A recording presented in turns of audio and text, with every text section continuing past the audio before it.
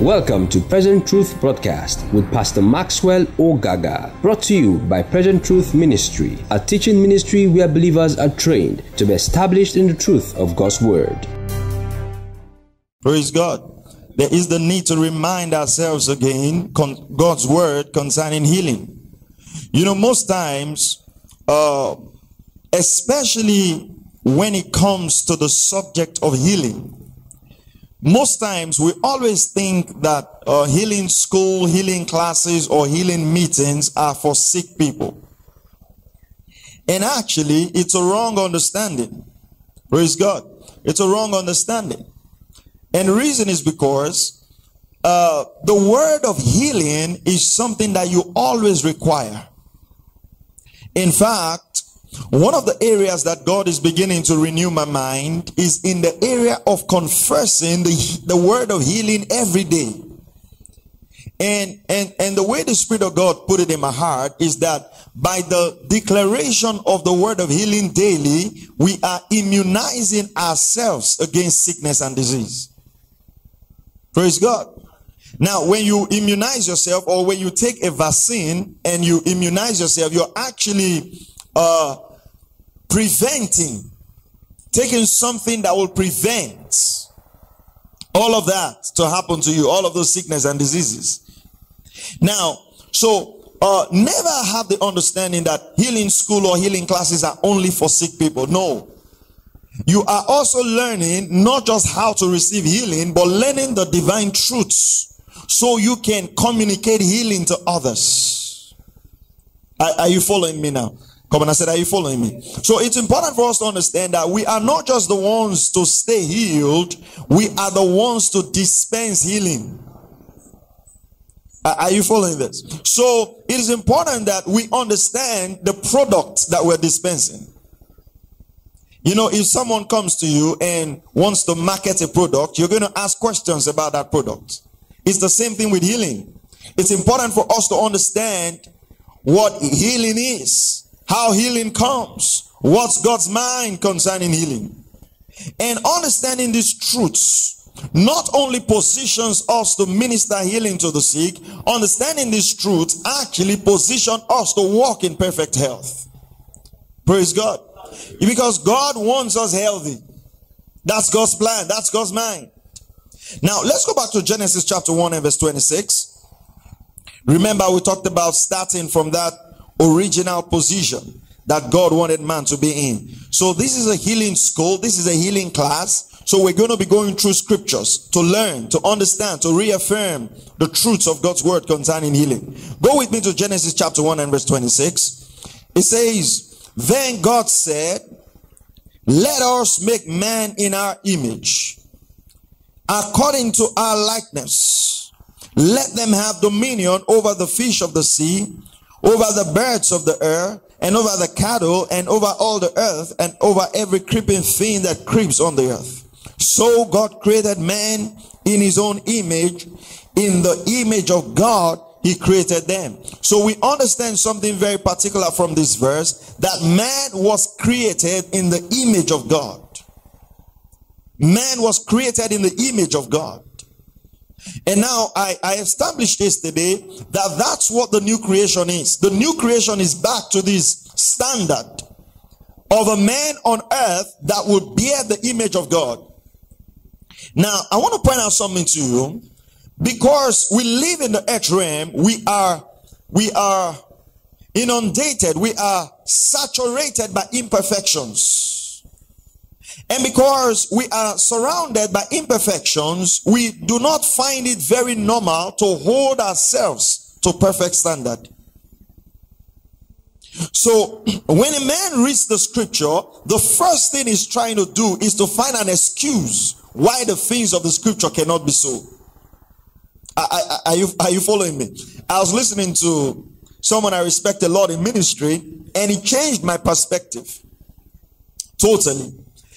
You know, every time we read the story of the woman with the issue of blood, it was Brother Copeland actually. Every time we read the story of the woman with the issue of blood, I want to ask you a honest question. How many times have you heard that story and you were in that story, you were referred to as the woman with the issue of blood. Let me explain this. When a pastor starts preaching about the woman with the issue of blood, you know what happens? He starts saying, if you are like that woman. Right.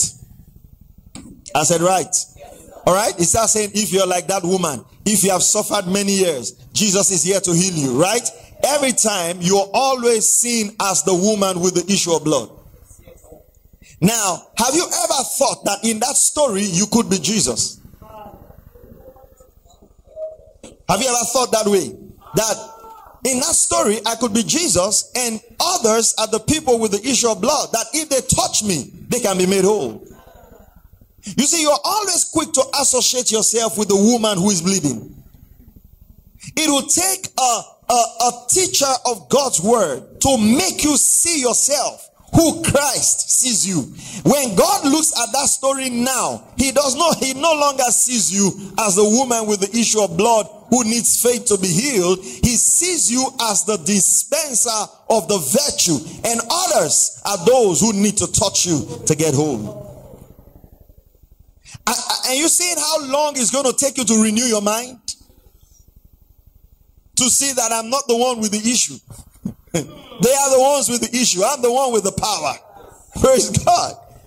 I know for some of you now, you're still feeling because you so love that woman. It typifies your story. You're falling in love with that woman. No. You are the light of the world. You are not the woman with the issue of blood. You are the man Jesus. Praise God.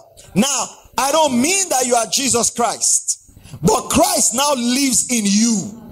So as the same way that Jesus was walking on the earth is the same way he is in you now. The Bible says God is in us, reconciling the whole world to himself. How is he doing this? Simply, he says, through the word of reconciliation. The message is the means. Are you following what I'm saying? Because now, you know, social media is very far. You're going to say, oh, well, Pastor Maxwell said we are Jesus. I didn't say that. But Christ is in you. He lives in you. The message which we're going to deal with tonight, the message of identification is very crucial. You know why they wanted to kill Jesus? They said, for the miracles will not kill you. He says, but you being man, making yourself God, is the reason we want to stone you. The message that religion has always fought is the message that God lives in man. They won't fight anything, but immediately you start telling them that divinity lives in you. Then you know what they quickly do? They start pointing you to your flesh. Okay, if you say Christ lives in you, why is this happening? If you say Christ lives in you, why is this happening? No, what is happening does not dispute the truth. Our experience are not the validation. Are you following what I'm saying? Can I tell you something? I can be sick right now. I'm not sick, but I can be sick right now and still teach you the truths of divine healing. It does not remove from the truth. I'm not teaching the truths of divine healing because I am 100% whole. I'm teaching the truths of divine healing because that's the truth. My experience notwithstanding. Are you following what I'm saying? Come on, are you following what I'm saying? But then the more we begin to hear these truths, the more our experiences will begin to line up. So if you look at the woman with the story of the woman with the issue of blood, stop seeing yourself as the woman who needs to touch. Start seeing yourself as the representative of Jesus, who has been sent like Paul, that aprons and handkerchiefs from your bodies are now healing the sick. Hallelujah. Hallelujah. That's the way we must see. So in Genesis 1:26, man, that's the perfect image that God had. Now let's go to Genesis chapter 1 verse 31. Thank you, Lord Jesus. Genesis chapter 1 and verse 31. Praise God. Genesis 1:31. Then God saw how many things? Everything that he had made. And indeed it was what? Very good. Now I want to ask you a question. If the man that God created in Genesis was sick, are you sure God is going to say that it was very good? Come on, are you sure? No. Some of you are not sure yet. Listen, I don't care what you believe. Sickness is not God's will. Let's just summarize it that way first. It's not the will of God. Are you following that? Now, if that man in Genesis had sickness in him, God will not say everything is very good. So it means that when God saw that man in Genesis, there was no sickness. That's God's perfect plan before sin came.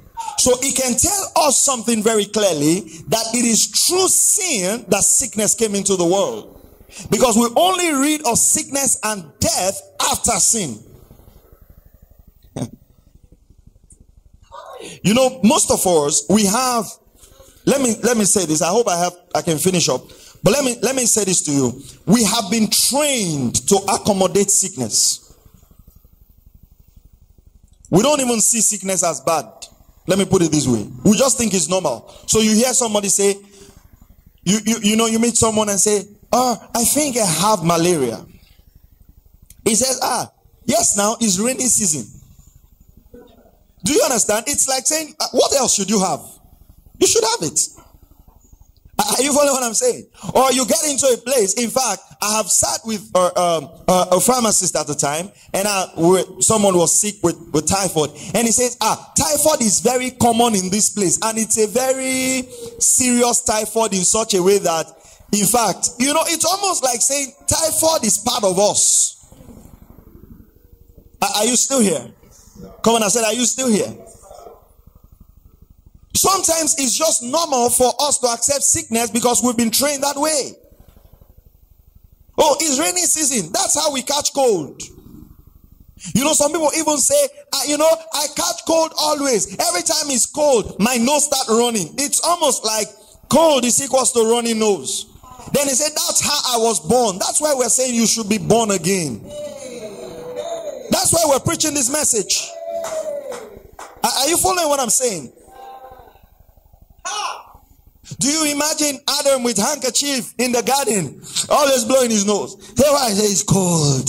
No, I don't think so. Someone say, oh, is anything wrong with it? I think so. I'm going to teach you the truths of God's word. Make sure your life lines up with it. I don't even care if I'm preaching this with runny nose. My life needs to line up with it. You hear what I'm saying? Let's raise our lives to the standards of divinity. Let's not bring it down.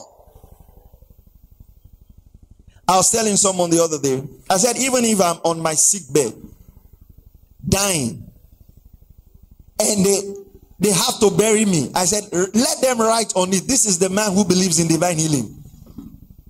And they said, what killed him? Sickness. What did he believe? Divine healing. Do you understand what I'm saying? What I'm trying to say is that my belief is in the truth, regardless of what happens to my mortal body. We must understand this. Are you following what I'm saying? This is the truth, and I believe it. Oh, but you're not experiencing it. I believe it, and if I believe it long enough, my body's going to line up with it. So we must never come to the point where we reduce our experiences. Oh, my mother was usually sick at her right hand side. I am like my mother, so I started feeling that pain. You're not like your mother, you're like Christ. That should be more stronger to you than your heritage. Some of you have taken your cultural sickness. Say, we so people from so tribe, we always have headaches around May.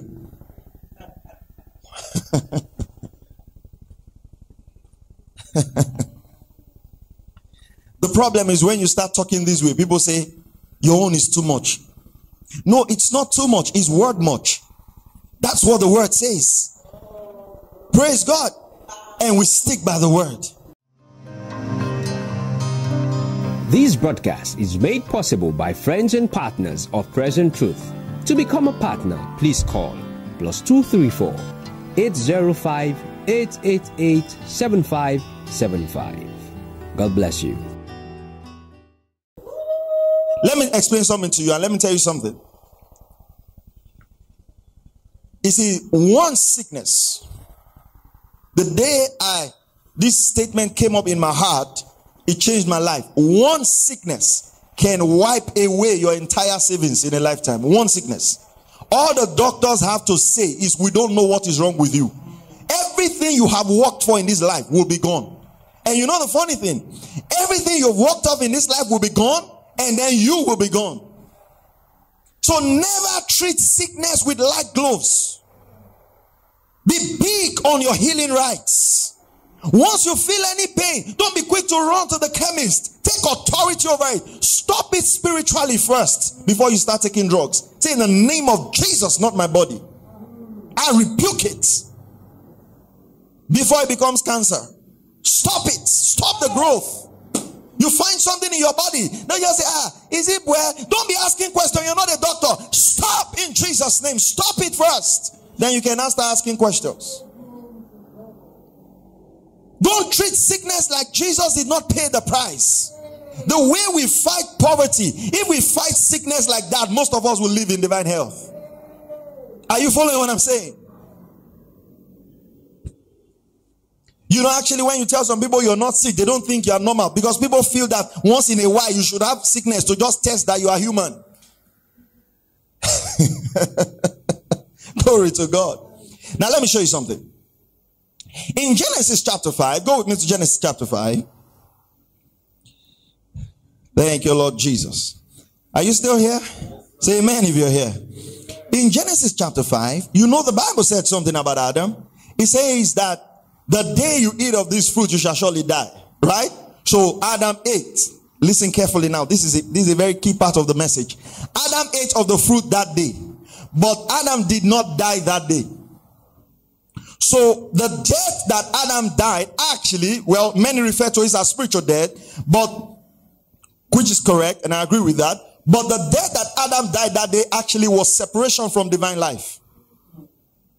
What it means is that Adam was separated from the presence of God. Now, I want you to follow this. Adam had the very life of God in him. The Zoe life, the God kind of life. Now, it had to take time, listen carefully, it had to take time for death to touch Adam's mortal body. Let me explain it. It's like Adam was full of divine life. And on this date, Adam was separated from divine life. You know that he had so much residue of divine life in him, it took time for him to die. How will I explain it now? But do you understand what I'm trying to say? It's like, okay, let me use a tree, but it should not be a very perfect example. You know, when you cut a tree, it doesn't go brown the first day. If it's a big tree, it doesn't go brown the first day. It doesn't go brown the second day. Probably the fourth and the fifth day, it starts growing brown, right? Now, why did the tree not go brown the first day you cut it, although you had cut it from the life? It was because there was some life in the trunks. So it had to use that life up before the separation started reflecting in his body. Are you following what I'm saying? So actually, in Genesis chapter 5 verse 5, the day Adam sinned, he died, but the time it took for death to be able to take a hold of Adam was 930 years. It took that long for his body to begin to sense that we're disconnected. Now, it took Adam 930 years. That's in Genesis 5:5. It took Seth 912 years. That's Genesis 5:8. It took Enosh 905 years. That is Genesis 5:9. It took Canaan 910 years. That is Genesis 5:12. It took Mahila, Genesis 5:17, 895 years. It took Jared 962 years. The guy was even older than Adam. Right? Now, you see, they were all living between 900 and something. You know, it's like, hey, which of your birthday are we coming from? Say, well, I'm celebrating 900. Say, you're a young man. Your father died at 930. They were not, it wasn't, They were not conscious of the fact that they should die at 80. I'm going to explain that scripture to you because some of you has misinterpreted that scripture. God never said man should die at 80. It was the lamentation of Moses. I'll show you today. That's never God's will for man. You see, let me tell you something. Why do you cry when people die? Why? Why do you cry? Even some of you that are strong, Baba is old, but I know he needed to live. Every time somebody dies, you cry. Why? It's because it's not a good thing. Are you following what I'm saying? It's not a good thing. There's something about you. There's a pain in you that it's almost like saying, this is not it. This is not how it should be. Are you following what I'm saying? You'll see that whenever anybody dies, the first thought that comes to your mind is, why doesn't he come back to life? That's your first thought. Are you following what I'm saying? Your first thought is to reject the news. No, he cannot die. It's a lie. No, he can. Why? It is divinity in you crying out and say, this is not normal. Are you following what I'm saying? That's how it is. Praise God. Now, Adam lived 930, Seth 912, Enosh 905, Canaan 910, Mashael 895, Jared 962. Then this is the guy that I love. Enoch, Genesis 5:21. Enoch did 365 and crossed the line. He just broke death. The Bible says he pleased God so much, God took him. He skipped death. He lived for 365 years. And then the guy just went. Did he die? No, he just skipped that part of his program. Like, no, I'm not doing this.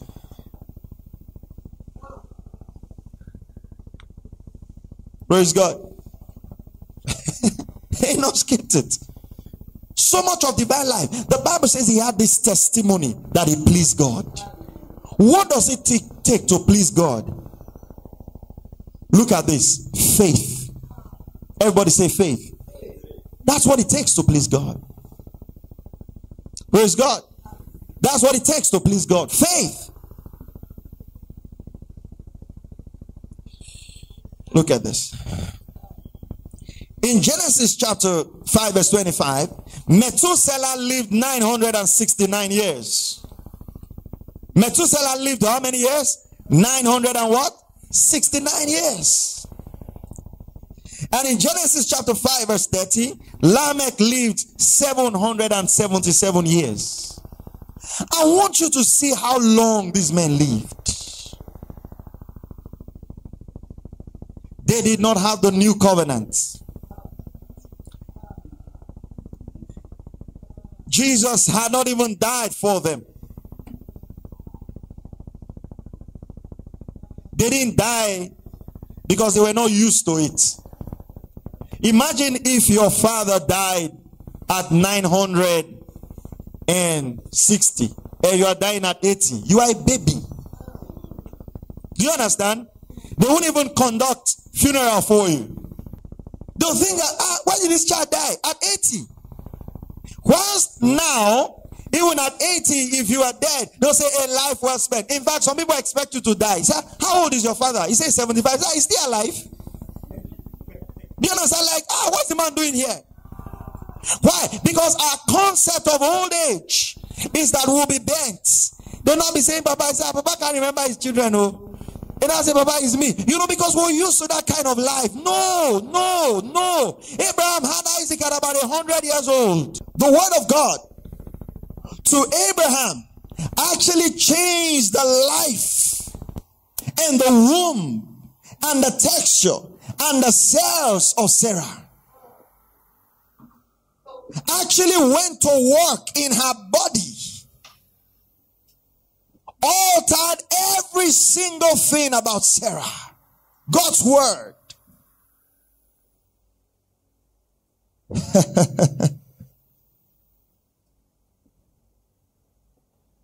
We must agree that the church has fallen far behind divine purpose. Right now we are afraid of witches killing us at 35. How poor. You know, Adam will look at us and will laugh and say, even in my sin nature, I outlived you guys. I broke God's commandment directly and I've still outlived you guys. all night, anointing oil, mantle, holy water, coconut oil. Some of you will even go and meet native doctors to rub you. You have mixed all the concoction. You still die at 45. You know why? Because the fear of death has already taken hold on you. How do I know? Let me just share this. How do I know? Everything is about death. Build a house in the village, so when you die, they will have somewhere to bury you. What's your motivation? Death. Marry on time, so that at least before you die, your children would have finished school. What's the motivation? Death. Everything, they mark it up with death. Everything is death. Do this before you die. Do this before you die. Have a savings, you can die at any time. Do you understand what I'm trying to say? It's almost like our motivation for living is how soon we're going to die. Everything in the news is death. You turn the news today, 40 killed, plane crash, accident. You know what that does to our mind? That's only what we read. You know, I saw something. A woman, they said she's lit for 108 years old on Facebook. Then I said, oh, share it so that it will go viral. I said, if it was Adam's time, this would be a shame. That means you still have like 700 years to live. So you see, 100 is big to us. And the 100 we are saying is big to us is 100 that the man's eyes are closed. The man does not recognize himself. We just say, as far as the man is still breathing at 100, he's big to us. Why at 100? Abraham was still having babies. You understand what I mean by that?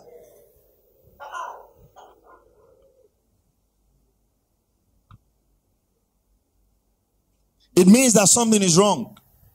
Number one, something is fundamentally wrong with our theology.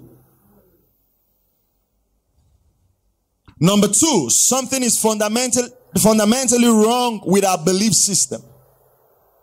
Number three, something is fundamentally wrong with our expectations. Hallelujah. We know you've been blessed by this telecast. To become a partner, please call +234 805 888 7575.